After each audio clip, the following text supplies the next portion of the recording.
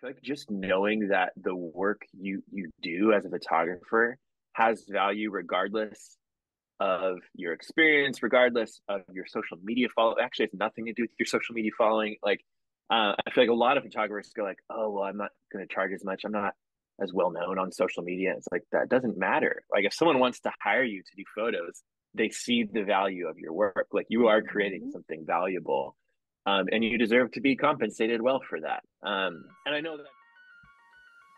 Welcome to No Watermark Photography Podcast, an international offering of Sin Marca de Agua, a podcast for professionals and enthusiasts to connect and share their stories. I'm Yessica Duque, food photographer and your host. This podcast is brought to you by Sigma, sigmabenelux.com, Sojo, brand studio, YDBackdrops.com, Tether Tools, Food Media House, Fotoflits.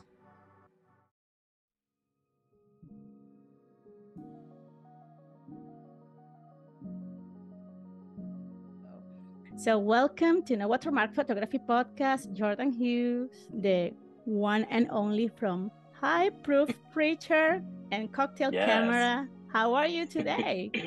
Good. Yeah. Thanks so much for having me. This is fun.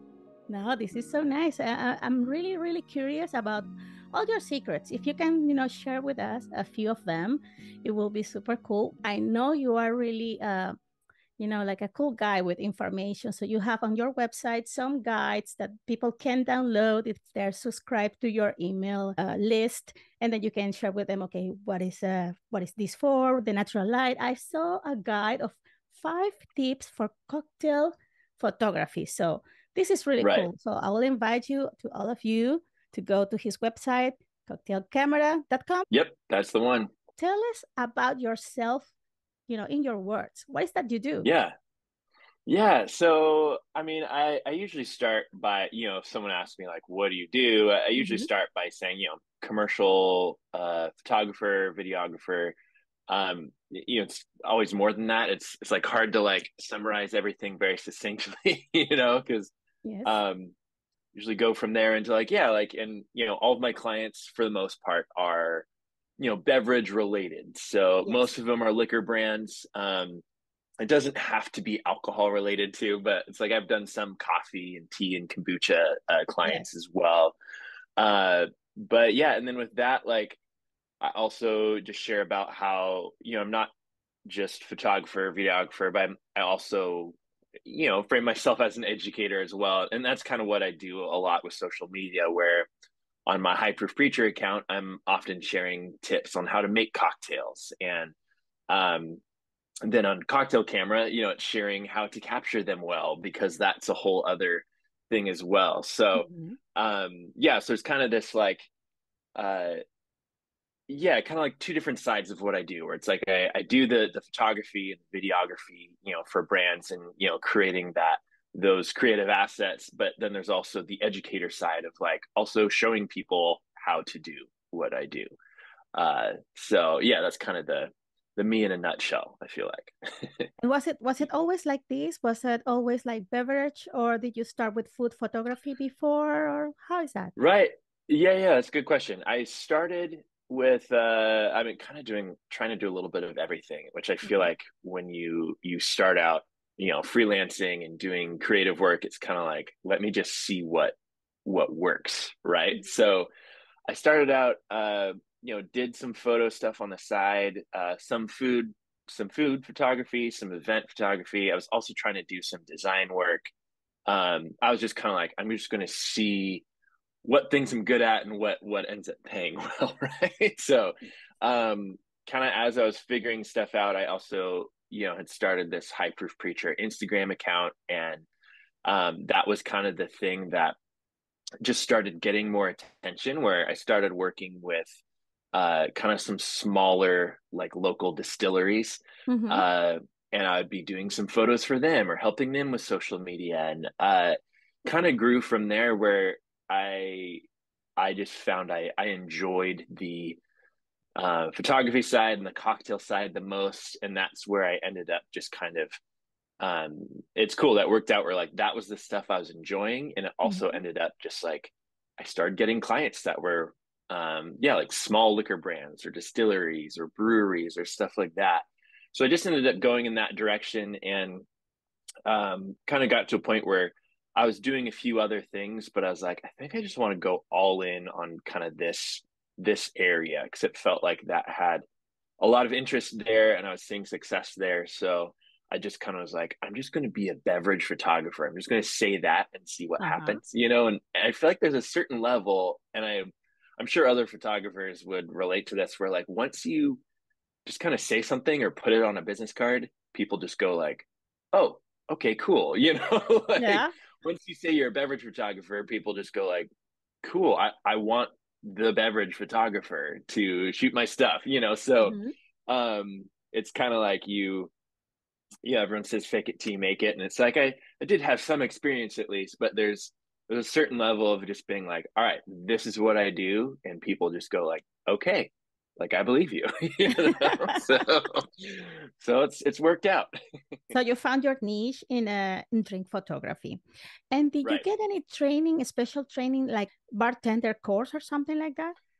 Right, good question. I mean, not really with that. Like, I mean, I live in Portland, Oregon, on the West Coast, the US, which has a pretty thriving bar scene. Mhm. So really just kind of learn from just having friends who are bartenders, Mhm. where I'd go to their bars and I'd ask them questions and they'd show me stuff, and then getting different books. Like there's a book by Death and Co. Mhm. That there's several books now that are really good. Was just something where the cocktail thing for me was truly more of a hobby starting out, of just something that Okay. I was interested in, and just started learning how to make drinks. And yeah, but wasn't like trained as a bartender or anything like that. Yeah, because there's some art in holding the jigger and pouring in, and I've Sure. seen a couple of techniques, and I'm not very Right. good at it, and I don't think I will be a good hand model to do that. But I know it is an art. It is an art. Sure. So, Yeah. in talking about cocktails, does the cocktail photography require any special equipment? Yeah. Definitely. I mean, there's lots of different ways you can do it. I mean, like when starting out, like I just had my camera and, I just used natural light. Hmm. Um, it was a bit more challenging that way, but it's like you can still do that. There's certainly, good photographers who can capture cocktails well and not need a whole lot of special equipment. But um, for me, I do find it a lot easier if you use off-camera flash or kind of some form of kind of artificial light that you can Yes. control. I think just especially because when you're shooting cocktails or bottles, all these things that are glass where they're reflective or they're Hmm. transparent. Reflections are always tricky. I feel like that's always, when people come to me, they're like, how do I figure out reflections? And Yes. there is an element of if you're kind of creating your own light and using off-camera flash, you're able to kind of shape those reflections a little more. I just feel like you have more control over the lighting, which just gives you more control over the image. And since you're shooting glass and something that's transparent or reflective, you just need to have as much control over the lighting as you can. And for me, I don't necessarily think like, oh, I want to get rid of reflections. I want to shape the reflections Mm-hmm. to help give my image more dimension. So with that, like for me, having some sort of off-camera flash, various kind of soft boxes, different modifiers to kind of like help shape the light, and you can kind of see on the image behind me. This isn't. Hmm. I'm not actually in my studio right now. This is like a photo of it, but Yes. I really like using scrims, which are just kind of like these big, transparent pieces of material. Those just really like make your light bigger and softer, and kind of can help the light wrap around the cocktail or the bottle or whatever you're Mm-hmm. shooting in a more pleasing way. So that's where I always highly recommend like getting some sort of flash or off camera light or LED light and then diffusing it with like a scrim or a diffuser just to soften that light. Yes, because I believe reflections are the most one of the most challenging parts of the drink photography, Right. and that Yeah. is the reason your studio is black, like dark. Right. Yeah. Ah, Yeah. that's So now amazing. my new studio isn't as dark, so I actually have to do a little more work to like I put up like curtains and V flats to kind of block Yes. out the light, but yeah, it does kind of help to have a little darker space because it And it how do just you makes the reflections easier. and how do you deal when you have to go on location because you have like atmosphere light and then you have like Right. oh, how do you manage that? Yeah, and that's where again off-camera flash really helps. Where obviously it depends on the location. Some locations just are more difficult. Yes. But yeah, when you're shooting in a lot of bars and restaurants where they're a lot of them are darker anyway. Mm-hmm. And when you use a flash, you can, set your exposure to a way to where you can actually remove the ambient light, the light in the room, and just be using your flash. So Mm-hmm. that helps a lot. I also, sometimes will bring little bounce cards, they're just like little foldable things that I can put Yes. on a bar top or table. And that helps kind of maybe block some window light, but also helps reflect light. So Mm-hmm. there's different things like that I can bring with me to try to manipulate the light a little bit. But Okay. sometimes when you're shooting on location, though, it's just, sometimes locations just aren't set up well for photography, and you kind of have to just roll with it and see what you can Yeah. get, even if it's not perfect. Make it work. You're right. Exactly. Yeah. So I was curious about your studio because I saw it's dark and I have mine that is all white and it's all Yeah. like and I don't use only natural light. I combine both. Yeah. And now I'm making a photo of it's for a product and then I'm struggling Yeah. with the reflections because I'm using a plexiglass to pose all the the elements and then all the Yeah. reflections from the ceiling because it's also white and then I have to use like a big cardboard on top just to Oh, try to manage that. And it's like yeah. me and my great idea of having the whole studio white like But having a whole white studio can be nice too, because you can like bounce light off the walls or ceilings if you don't. So there's pros and cons to both. yeah, but in So the end we manage. We are problem yeah, solvers. Yes. right. Okay, that Yeah. is amazing. In your opinion, what makes a good cocktail photo? Yeah. I mean, yeah, I mean it's definitely a matter of opinion. Like for me, like I personally just really like cocktail images um that that feel natural because there there is a certain level of or there's a certain side of cocktail photography where some people can, and it's not like one's better or worse, it's more just kind of what I favor Yeah. for me personally. But some people can get really in, because part of the fun of cocktails is like there's a really fun visual element of like garnishes and different rims and colors and all of that, Yes. where um for me I'm like I don't want to like I want my images to feel like realistic. I guess it's kind of the editorial field, where like I want my cocktail photos to feel like you're like sitting at a bar and you're like, oh, look at like I want to drink this drink, Yes. versus ones that, again, you can have fun with garnishes and get kind of crazy propping and stuff. But um there's been a lot of cocktail photos I've seen where I'm like, I just like no one could drink that because the garnish is so big, or it would, it'd go in your face if you try to take a sip, or um not that it's like not fun, and with photography you can have fun. Yeah. But it's like sometimes I just see these photos where it's like that's not a very realistic drink or concept.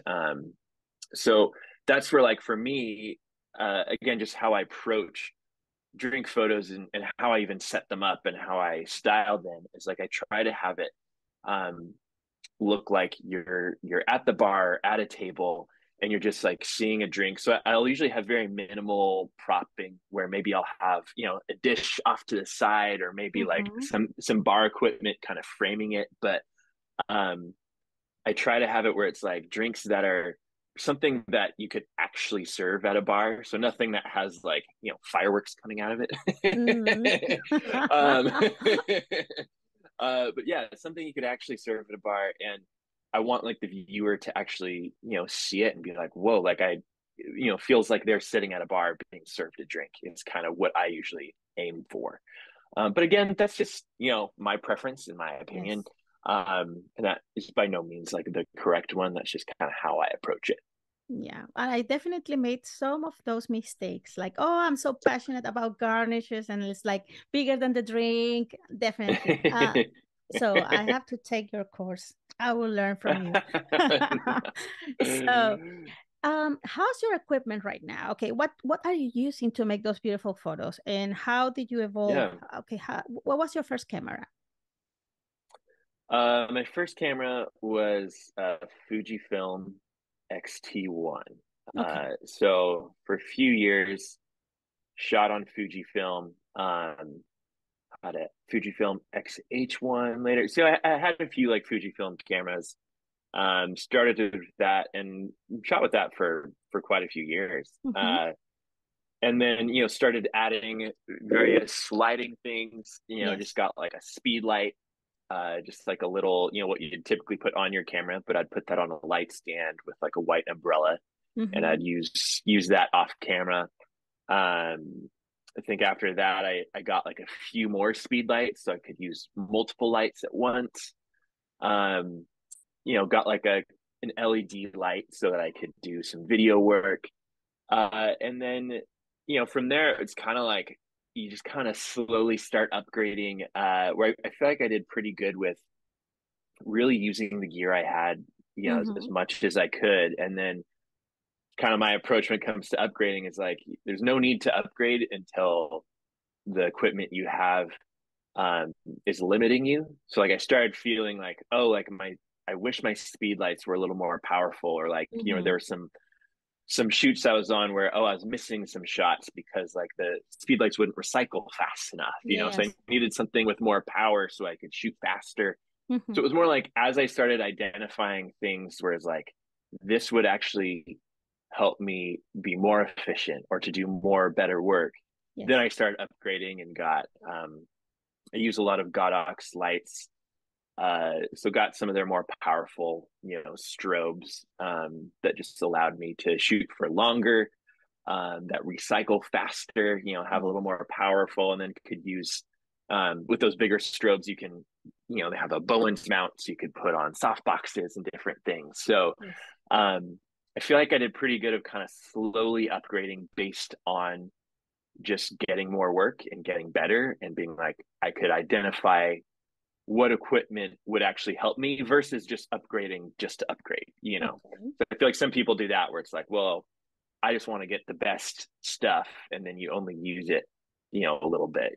So I feel like I kind of slowly upgraded over time and now I have quite a few different lights and cameras and things. And now I use a Sony Alpha system. So, Oh. um, yeah, so all still kind of mirrorless cameras, but um, have the Sony A7R4 for kind of my studio work. That one just has a ton of megapixels, and then I have a few other kind of various Sony cameras as well. So really enjoying that system, and that one's been good for both kind of photo and video as well. So yeah. Amazing. So, because you have worked with important brands, how is that experience? Did you look for them? Did they look for you? Because the audience wants to know, okay, how can I work with a big brand? Right. Yeah, I mean, um, for me, I haven't done a whole lot of kind of outreach as far as like pursuing brands. Mhm. I guess like a lot of what I do on Instagram is kind of considered marketing. A lot of it's just like sharing the work I've done, and um, I feel like part of how I've gotten in with big brands is honestly with agencies where um, I feel like starting out, it's kind of like working with all these smaller brands, and it's someone who works for the brand. And I feel like you get to a point where, um, a brand gets so big where they just start hiring agencies to kind of do a lot of their, uh, Mhm. creative work and marketing work for them. And so with that, I've actually really enjoyed working with big brands because I'm working with their agency. And Mhm. with an agency, it's like if you get in good with one agency, they have multiple clients, right? Yes. So they might hire you for one project. And if you do really good on that project, they're like, well, we really like working with this person and we have multiple clients who are going to need shoots. Yes. So I feel like that's likely how I've grown. Is I've just started working with multiple agencies, who, serve multiple clients. And then, you just kind of get multiple asks through that same agency. And, so now I very much prefer working with agencies versus, um, and I still work with people who work directly Mhm. with a brand, but I feel like it's nice as a photographer, as a creative, to work with an agency because we kind of speak the same language. Yes. Um, Someone at a liquor brand, they're thinking about how to sell their product, and there's so many other things they have to think about besides the creative aspects. So Yes. they might not fully understand things like image licensing and, usage rights and Mhm. all of that stuff that we have to think about. They're just thinking, well, I'm hiring you to take photos, so these photos are mine now. And it's like, well, there's more to it than that. And that's where an agency understands, creative assets and some of the legal things around that. So there's pros and cons though, right? Because sometimes with working for a really big brand, Mhm. it can be a little stressful and they might have really big demands, Yeah. So there's that side of it that can be really hard. But, for the most part, I've really enjoyed working for the larger brands that I have worked for, mainly again because it's there's like these PR agency people who understand what goes into creating what we create, and they understand the value of it. So with that, I feel like in some ways again, pros and cons to everything, but some ways it can be easier with a big Yes. brand because those agency people, um, they just understand a little more what goes into it.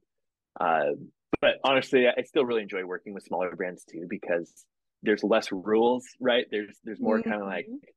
sometimes they're just like, we like what you do. You just do your thing, and it's kind of like Exactly. Do your cool, magic. So right, yeah. So there's pluses and minuses to all of it. So I kind of like doing a mix of some of the big brands, and some of the small brands, and as long as Awesome. you're still having fun, it's good. Yeah, I think that is the most important part. Do not forget that you're having fun of what you're doing. Right, So that is the sure. coolest part.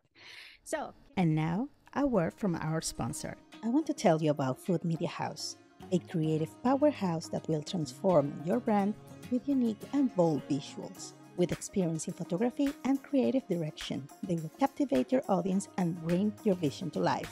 From recipes to food styling, they create content for social, web, and marketing campaigns with irresistible visuals. Based in Los Angeles, they collaborate remotely with brands from around the world. Contact now, foodmediahouse.com. Back to the episode. So, can you tell me something about this challenge you have that is called Hit Me With Your Zest? I love it. I love the last winner, and to me it was like hilarious, original, and it couldn't be more right about the title of the challenge. How did this idea came from? So the whole challenge is capturing kind of what has been dubbed the zest shot, where, um, it's a very simple technique for a lot of cocktails where you finish the drink by taking a strip of orange or lemon, some sort of citrus peel, gently squeezing it over the top, and it's this light mist of oil coming out. Mhm. And it's funny, like when you see that in quote real life, it's like a split second, like it's very quick. Oftentimes you barely even see the oil coming out because it's not like actual juice coming out. It's just like this burst of oil. So it was something that I just thought was a fun way of getting people into drink photography, where I feel like, another kind of big drink photography photo is just like the splash photo of just like dropping a chunk of ice into the cocktail and it goes. So that's where I feel like that splash photo is cool, but it's always a little like you just made a beautiful cocktail. Why would you splash it all over the place? Where this is like something that it's an actual technique you would do, but Mm-hmm. it's something that's like um it's a lot more intricate, it's delicate, and it takes a lot more focus to capture versus just Yes. dropping a chunk of ice into a drink. So it's something where like it has this similar wow factor of an image, but it's something that's like something you'll actually do, and it's beautiful, and it takes some knowledge and practice to figure Yeah. out. So it was a way of just kind of introducing people to drink photography and how cool and exciting it can be, while also teaching them about cocktails. Mm-hmm. So that was kind of the approach. Yeah, and it's just something where once you figure out how to do it too, it's just like you're kind of hooked. Yes. So that's something where it's just like it's just a fun way to get people into it, and it was something that I feel like brought a lot of people together. There was like bartenders doing it, there's photographers doing it. So it was just a cool thing, and so now I'm planning on doing it kind of every year, like every summer we'll do a new death shot challenge. But yeah, it's been really fun. It is amazing. Yeah, it is a beautiful technique. And like you said, like compared to the splashes, and I wanted to know your opinion about the splashes. There was a season that the only thing that I browse on my Instagram like splashes, splashes, splashes of Right. coffee, tea, da da da. So it's Right. like, okay, who drinks like this? Like it's good when Right. you do it like once. Okay, you prove it, Right. you made Yeah. it, let it rest. Right. But Yeah, it's like I don't want to like be down on this because you can do a splash shot well, I feel like. But like you said, it's like it shouldn't be every photo, right? It's yeah, too much of a good thing. So yeah, specialist on right. splashes. Yeah. Like, no, no, no, no. Okay. And Right. what are you working right now? And or what is your last job? I heard and I know that you are releasing a book that is called Twist. Yeah. Can you tell us about it? Yeah. Yeah. So it's my first book. Yeah, it's a cocktail book.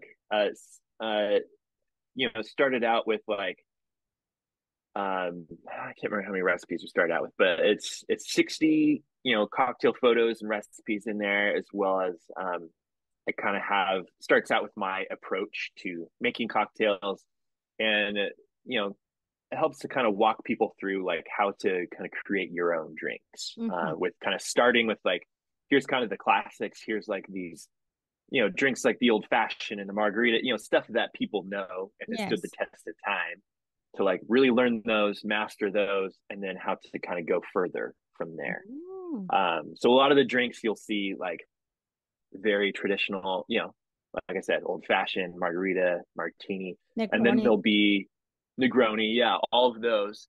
And then so have like recipes for those, and then there'll be recipes kind of next to those of like, well, if you change this ingredient or start swapping, the bitters out or the syrups. So it's kind of all these twists on Mm-hmm. classics. Um, so it's all kind of aimed at showing you like how to start with kind of cocktail formats and then how to build on them and change them into your own drinks. And then, of course, it's just full of just tons of cocktail imagery. And I don't think there's any splash photos in there, but actually, I think there's one. There might be one Okay. splash photo. Okay. Okay. Okay. It's One. subtle though. You have to like look for it. It's like more subtle. But yeah, some of my I'd say some of my best photography work I've done is in there, which is cool. And then it's been tricky because I did all of this photography work, and they're like, you can't really share it online because they're like, we want it to just be like the book. You want people to buy the book. You can't just have it be a bunch of photos you posted online somewhere. So it's hard though because I'm like, some of these photos are just like some of my favorite photos ever. But they live in the book. Because you were involved Yeah, in everything, preparation, photography, writing it. yeah, How long right. did you work on this project? Well, I was supposed to have a lot longer, I think. It's been tricky with this last year with like supply chain issues and all of that, where all my deadlines got moved up because they wanted to have it, released by the holidays, ideally. So I think I wrote it all in, I want to say 4 or 5 months. Mm-hmm. And then I thought I'd have, a few months to do photos and like actually have 30 days. So, so Uh-huh. I basically like that month, I just like squeezed in some client work, but like I had a schedule of like I have to shoot like 4 or 5 drinks every day, and each one has to have a different setup, and it was a lot of work. Like I mean, I was like shooting all day, and then I'd have dinner, and like okay, I have to shoot some drinks tonight, so it was a lot to get it all done. Only you, or do you have an assistant to help you? I did it all me. Yeah. I think if I was to do it again, Oh. I know if I was to do it again, I'd be like, I definitely need an assistant because it was a lot of like making the drinks, styling the drinks, capturing, edit. Like it was a lot. Cleaning after everything. Yeah, all the cleaning. Yeah, it's like a lot of work. So that's where I was like, I mean, by the time I was into it, I was like, all right, I just got to get this done. But if I ever do another book, definitely hiring people to help assist. 'Cause Well, too standing much. ovation for that because Oh, thank you. it Yeah. is a hard job and you did it by yourself. I can't wait to have that book with me. You can go to his website and you can pre-order it and you can have Yeah. all his beautiful photos and recipes of the classic cocktails with his twist. That is nice. Twist. Yep. It's called Twist. Nice name, by the way. I love Hey, it. thanks. Okay, and what else are you doing at the moment? So you wrap up the book, and do you have something Yeah. new with the educational platform that you have? Yeah. I'm working on a kind of so Cocktail Camera is my educational platform, and I'm working on a Cocktail Camera 101. So the course I have right now is Cocktail Camera Pro. So it's more of kind of the big master class of kind of walking through lighting and cameras and how I shoot on location. It just kind of shows you kind of everything I do essentially. But I've had a lot of people asking me like, hey, like I just use my smartphone or I just have an entry level DSLR. I don't necessarily want to be a pro, but I just want to take better cocktail photos. So I'm working on a course that's it's a lot shorter, it's less expensive. It'll probably be like 10 videos, and it's just kind of walking people through the basics of like, here's how to use your phone, or if you have an inexpensive camera, here's how to get the most out of what you have.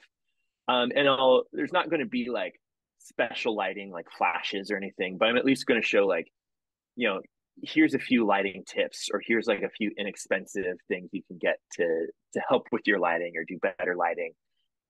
That's just more of a 101 level that's more for anybody, not just photographers. Um, So that's my next project that I'm working on, which will hopefully um we'll see. I have all this, book promotion stuff to do in the next few months, but hopefully that will be out soon.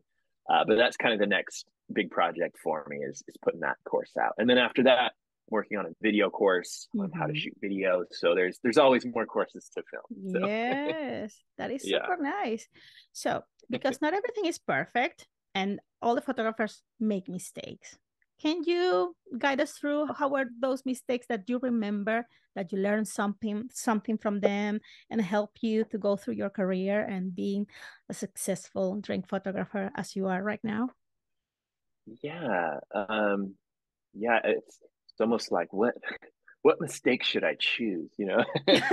um Yeah, I mean, I feel like something both for myself and nearly every kind of new photographer I've talked to, there's kind of um this like insecurity, maybe we'll call it imposter syndrome, or maybe it's Mhm. just like simply not knowing your worth. But I feel like a lot of photographers, myself included, and most people starting out, it's like you kind of go into marketing yourself or maybe talking with some of your first potential clients and being like, oh, like maybe I'm not going to charge very much, or maybe I'll, just kind of making excuses for you, like not being very good or being new or not having much experience. And I feel like it's something where it's hard to communicate to someone like be more confident. I know it doesn't work Mhm. that way, but like confidence just kind of comes with time. But uh, I feel like just knowing that the work you do as a photographer has value regardless of your experience, regardless of your social media follow. Actually, it's nothing to do with your social media following. Like, I feel like a lot of photographers go like, "Oh, well, I'm not going to charge as much. I'm not as well known on social media." It's like that doesn't matter. Like, if someone wants to hire you to do photos, they see the value of your work. Like, you are creating Mhm. something valuable, and you deserve to be compensated well for that. Yes. And I know that's a whole big thing that's still challenging for photographers to figure out. Like, well, what is pricing is always just a tricky thing as a photographer, as a freelancer. It kind of is the Wild West where every photographer has different rates and different things they charge for. So, again, I know that's really tricky because it's like, especially when you're new, you just don't know what to charge. But it's more the element of just knowing, like, okay, regardless of your experience or all of that, just knowing that, like, if you're talking to someone, if someone wants to hire you, like, you you do provide a valuable service, and your art is valuable. And so just not selling yourself short, not making excuses for yourself, Mhm. of why you aren't valuable. I just think that's it. Just like makes me sad when I hear photographers doing that, because it's like, no, like what you do is good, and like there's no need to make excuses for yourself of why you should do it for cheap or God forbid for free, Mhm. so again, like I said, that's like a hard thing to just be like, you know, to tell someone that, or to fully grip that, because it's just easier to be like, oh, I'll give someone a discount because I'm new. Like I understand that Mm. insecurity and that feeling because I've been there, but I would just love for photographers of all experience levels just to stop and be like, no, what I do is valuable, and this is that there's no other field other than the creative fields where people try to be like, oh no, I'm gonna charge less or whatever, or do this for free. It's like, no, it's like this is your work and this is what you do. So um yeah, that's at least one thing. I think one of the most important, like give yourself the Sure. value you deserve, and the work that Yeah. you do is wonderful, and we are all different. I mean, I don't need to make photos like you to be a good photographer. I mean, Right. everyone has their own touch, and it's Right. good. I mean, Yeah. if you know how to manage all the details that you teach, like for example, Yeah. reflections and this and that, and the proportions of things, like okay, you will be like a great photographer. That's amazing. I love it. So yeah, you can do it. You can do it. Go for it. So don't give any Yeah. discounts. No. Right. Okay. What is that photo in your mind that you haven't taken yet? That I haven't taken. I know it's tricky. It's like I've done a lot of photos, so it's like, what have I not done that I'd really love to do? I don't know. I feel like there's probably a few where um there's been a few photographers that I've followed in I don't know if they're in Russia, or there's kind of like Eastern Europe maybe, where Huh? yeah, where it's like these different design elements that are floating, but it's not Uh-huh. just floating. It's like the liquids coming out just perfectly, and Uh-huh. I've like dabbled with a little bit of that, and using wires and compositing different things in there. But that's something I'd really like to explore a little more and get better at. Because it's like anyone could have different style elements kind of floating with Photoshop, but also being able to have floating and liquid and all of these things coming out that are just perfect.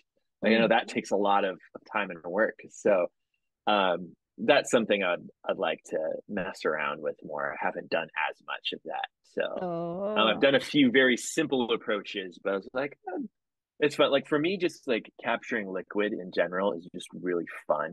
Mhm. Just because it's so unpredictable and it's not something you can just you have to capture it so quick, liquid won't just stay suspended in the air.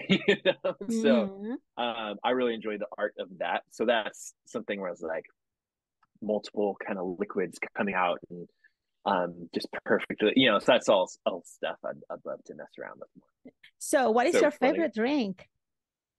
What's your favorite drink? favorite drink? Yeah, I feel like it kind of half the year it's probably a Sazerac. So kind of like an old fashioned. I usually do half cognac, half rye whiskey, Hmm. Peychaud's bitters, a little bit of sugar to balance it out, and there's an absinthe rinse on the glass. Okay. So very spirit forward, more something I drink kind of fall and winter, and then other half the year, honestly, I just really love good margarita. Oh, Um, well. yeah, yeah, it's like probably that's probably what I end up making the most for friends and probably for myself. But Oh. um, yeah, it's kind of like spring summer favorite margarita. Rest of the year, So you are more a Sazerac. tequila guy? Hmm? Yeah, I mean, I really enjoy just agave spirits in Agave general, experience. tequila and mezcal and um, other ones like raicilla and yeah, I just really enjoy Amazing. agave spirits. Yeah. Okay, and where do you find your inspiration when you are going to make a photo or creating, when you want to create a cocktail? Yeah, I mean, um, inspiration. Yeah, I mean, a lot of times my inspiration comes through, I mean, different things, but lately a lot of it's been like some color theory stuff, and that's something I touch on in the course a little bit of, um, on a basic level, complementary colors, and you pull up a color wheel and you're just finding like this color and then the color on the opposite side is what complements it, Mm-hmm. a lot of times I'll see like certain color combinations just in the world and being like, oh, that's a cool combination, like I want to figure out how to use that in a photo. So yeah, so a lot of my drink photos, if you take a closer look, there's use a lot of different surfaces, and it's not like I use really bright, crazy colors, but I do try to use kind of specific color schemes of like, okay, if my drink is kind of red orange, I'm going to try and incorporate kind of these kind of teal, blue, green elements into it that Mm-hmm. complement it, or like uh yeah, or even with that of just finding different ways for contrast, whether that's different textures of like um, mixing kind of smooth and rough textures. I use a lot of like wood surfaces in my Yes. images, which I feel like contrast well with a lot of cocktails, which are in glassware that are very smooth. A lot of drinks are kind of just these very kind of silky textures. So contrasting that with rougher wooden textures or stone is fun. And then of course seeing other photographers too, like some of my kind of inspirations early on were one was a guy named Eric Metzger. He's a photographer in New York. He mainly does food and drink photography and shoots for some really big bars in New York. Mm-hmm. A lot of his stuff and like the way he does his lighting was a big inspiration for me. And how he captures like bartenders and all of that. That was a big, yeah. We've only talked online, like we haven't met in real life yet, but we just kind of talk on Instagram, and he's someone I try to just shout out whenever I can because he's someone that I've drawn a lot of inspiration from. And then another one is Shannon Sturgis. Mm-hmm. Her Instagram's Shannon Shoots Cocktails. And yeah, just her cocktail imagery. She's done. I don't think she's written any books, but she's photographed a lot of cocktail books. So there's a lot of books you'll find that have her images in them, and they're just.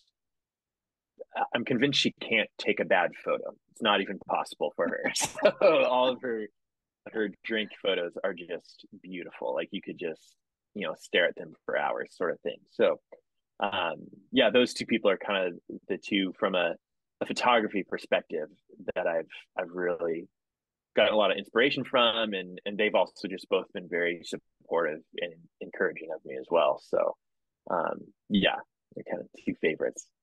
Amazing. Well, and to close this interview, wonderful interview, I would like to ask you, what would be your advice for those photographers who want to do what you do? Yeah.